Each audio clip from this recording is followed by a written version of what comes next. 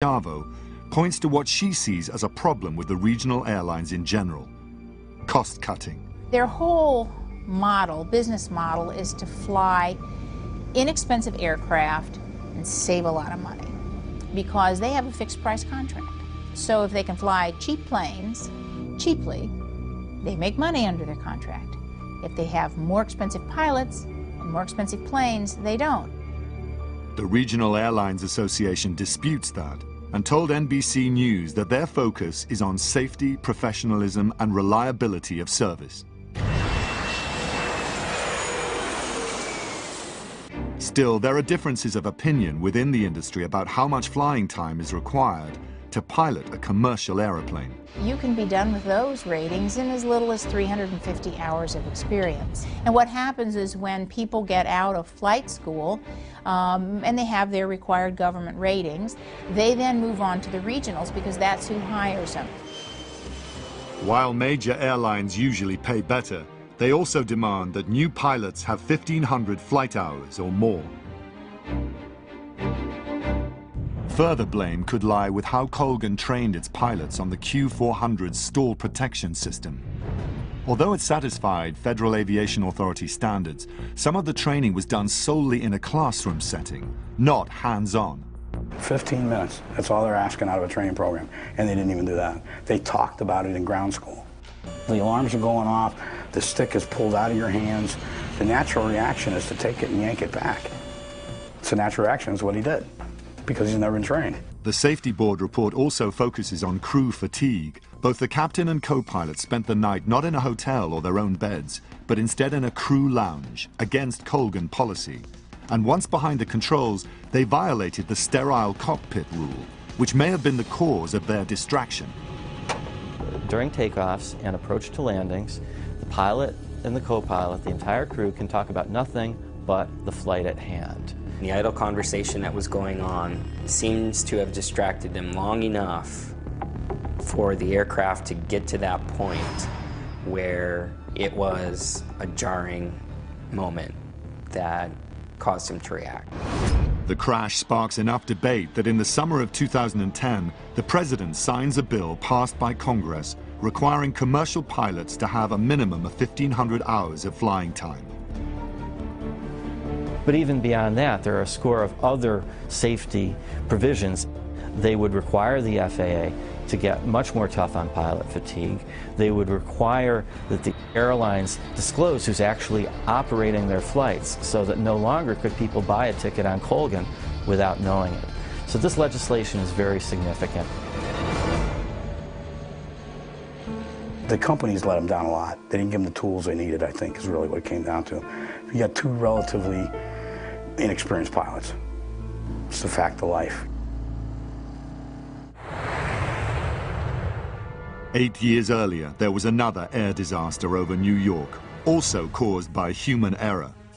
An Airbus A300 takes off from JFK Airport to Santo Domingo in the Dominican Republic. Soon after takeoff, the plane encounters severe turbulence. It rolls, pitches, and then suddenly, the tail snaps off. The plane nosedives into a residential area in Queens, New York.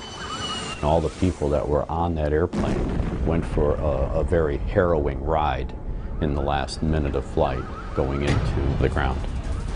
All 260 on board are killed, as well as 5 people on the ground, leaving investigators wondering how and why the tail would snap off an aeroplane.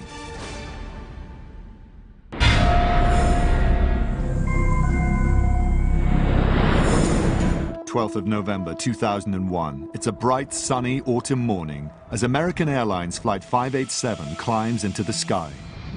In the cockpit are 2 experienced pilots, co-pilots Sten Molin and Captain Ed States.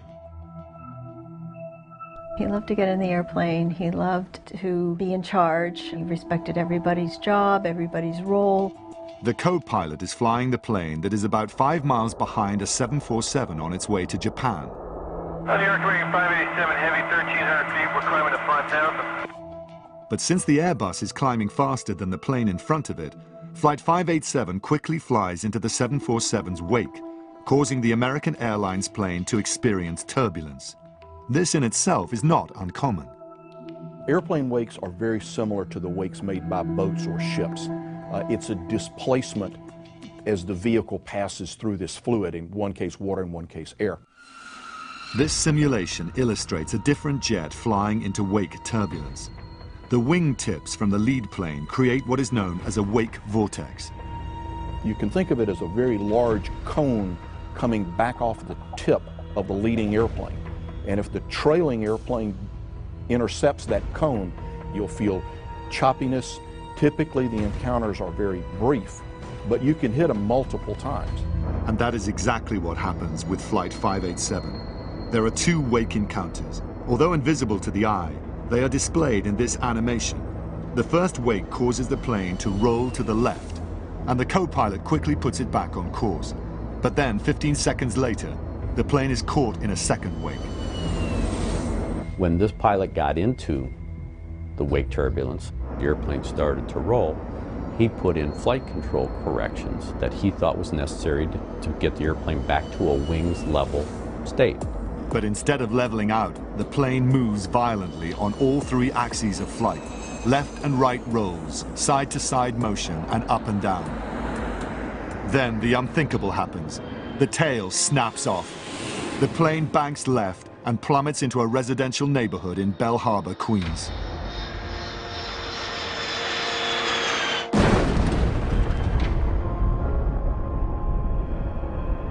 Just 2 minutes and 24 seconds after a routine takeoff, everyone on Flight 587 is gone. Jimmy, go ahead. Yeah, just to let you know, we saw a huge, tremendous amount of black smoke south of Long Island. Captain Ed State's wife, Mary, is home when she finds out about a crash in Long Island and contacts American Airlines. I got one of the chief pilots in New York. And it wasn't I guess, it wasn't the ideal way of telling me, but I said, was Ed the pilot? And they said yes. A devastating loss of life, a horrible scene in a residential neighborhood. It looks like a war zone. If you've seen anything on television, it's just terrible. Just 2 months after 9/11, people are wondering, could this be another terrorist attack? Everyone should remain calm. We talked to the White House several times. There's air cover. In this anxious climate, the safety board works to find the reason the tail of the plane broke off. Coming up, outrage over the official cause of the crash of American Airlines Flight 587. In November 2001, when American Airlines Flight 587 crashes into a Queens residential area, the scars from 9/11 are still very raw. The industry was recovering, traffic was down, people were apprehensive. It was a period of time that, after 40 years of being in the industry, I've never seen before or since. I see the plane, the engine fall down. 2 months after the September the 11th attack, another plane is down, and at first an act of terrorism is feared. We've preliminarily put the city on high alert, so we've closed certain things down, just to make sure that we find out what this is all about. Former Inspector General of the Department of Transportation, Mary Schiavo, followed the investigation. That was everybody's first thought, but there were a number of clues, and they came out really quickly that it wasn't, because you had the cockpit voice recording. And then when they found part of the plane was detached from the plane itself, you knew right away, because pieces of the plane just are not ever supposed to fall off.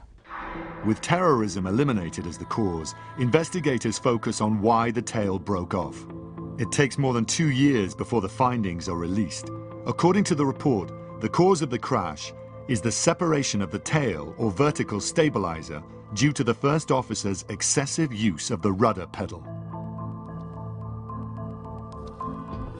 The entire vertical fin, which is the vertical stabilizer as well as the rudder, separated from the fuselage, and the airplane at that time became no longer controllable. Normally, pilots only use controls called ailerons and flight spoilers to roll the airplane to wings level. These are panels located on the wing. The co-pilot does this, but he also uses the rudder. This is the panel attached to the vertical stabilizer, or the tail. It moves the plane from side to side. The rudder is operated by moving 2 foot pedals on the floor of the flight deck, forward or back. It was his reaction and the overuse of the rudder during this encounter that generated forces that were large enough to actually snap the fin, the vertical fin, off. Aviation analyst John Cox is satisfied with the findings, but the report is controversial. Aviation safety consultant Greg Feith believes a closer examination is necessary. It's easy to say that the pilot put too much. The question is why, and that question to this day still hasn't been answered. The NTSB in its public hearing actually identified 11 events that had taken place involving these high loads where the vertical stabilizers fortunately did not separate. So now you have a trend here, you have a history, you have a historical record. But what I see in their investigation was they looked at all of these things in isolation rather than trying to find not only why the loads occurred, but how they occurred. And Mary Chavo believes there is another issue. In their accident investigation, they have to rely on the manufacturers. And therein lies the problem. They had to go back to Airbus and say, hey, Airbus, what happened to your plane? And Airbus said, well, it was the pilot. The pilot used the rudder too aggressively. Why would you ever construct a plane and ever have the control system in the plane such that if it's used in a way in which it's allowed to be used, your tail would come off? It is unthinkable. Airbus told NBC News that it was not a design flaw that caused the tail to break off. It was pilot error. The safety board, in fact, did determine that. It also found that the American Airlines training program overemphasized the use of the rudder pedal inputs. Going a step further, John Cox says the rudder should never be used in wake turbulence. The best response would have been to let the airplane's natural stability work through it. The airplanes are naturally very stable, and so put some control input in to bring the airplanes back toward wings level and let it fly out, and it'll settle right down. American Airlines told NBC News that it continues to be disappointed with the safety board's findings. They say they believe that the design and rudder sensitivity were at fault. A decade after the crash, the report stands as written. But in August 2010, the safety board started re-examining 4 similar incidents and urged agencies to take a closer look at the rudder design. Pilots now understand you don't have to move the rudder that much as far as the pedals are concerned to create a large aerodynamic force. It's a powerful tool in helping the pilot in roll control. So be sensitive to the fact that, hey, if you're going to move this, you better use it as a last resort. But this knowledge came at a very high price. There is this adage out there in the aviation industry, how much blood has to be spilled before we take corrective action? Safety does have a price. A jet is flying over the Florida Everglades while the crew is trying to fix a problem with the nose gear. It shouldn't be a crisis situation, but it quickly becomes one. The L-1011 crashes into the swamp, killing 100 people. What amazed me was they said that it was unsurvivable. How do you come out of that?